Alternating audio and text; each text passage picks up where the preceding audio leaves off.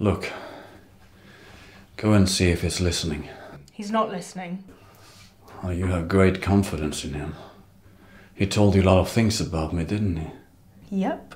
They were lies. And why would he lie to me? Because he's in love with you. I can tell, I can feel it. Can you, Gregory? Or should I call you Sergius? Oh, he told you that as well. Have you never heard about an artist taking a stage name? Well, Sergius Bauer was mine. It was a time in my life I didn't want to tell you about. I was a failure then. They don't hang a man for that, do they? Come closer, Paula. Come closer. Look into my eyes. In the cupboard, in the kitchen, there is a drawer with a knife in it. Go get it and cut me free. There's no knife there. There is. I put it there last night. You must have dreamed it. Are you suggesting this is a knife that I hold in my hand? Paula! Have you gone mad? Oh, no, it's me who's mad.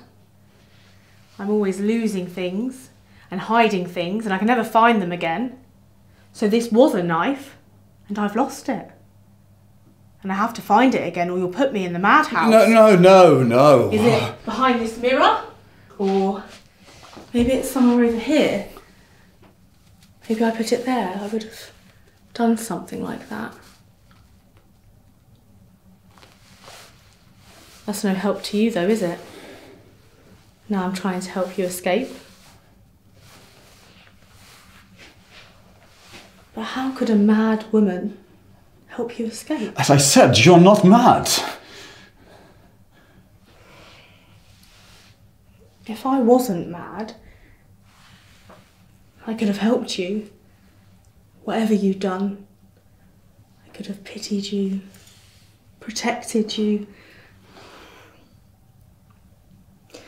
But because I'm mad, I hate you.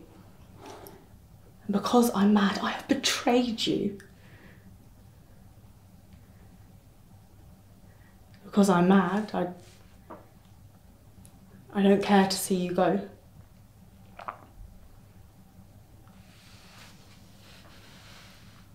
Mr. Cameron, take this man away.